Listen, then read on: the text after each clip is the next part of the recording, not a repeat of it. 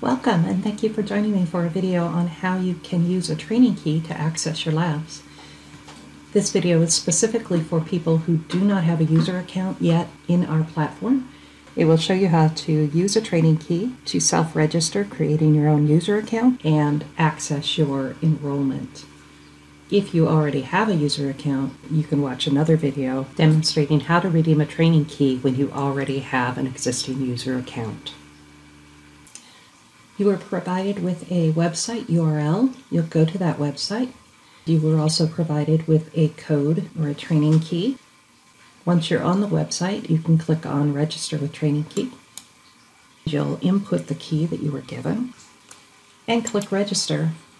From here, you'll be asked to create a user account by entering your information.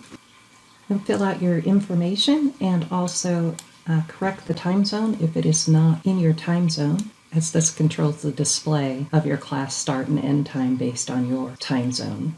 Then you'll go ahead and click Save. It will open directly into your enrollment for the class. Once your class start date and time has been met, you will have access to the lab activities in the class. You'll get a launch button down here in order to launch the labs. Thank you for taking the time to join me for this video on how you can use a training key to create a user account and access your class labs.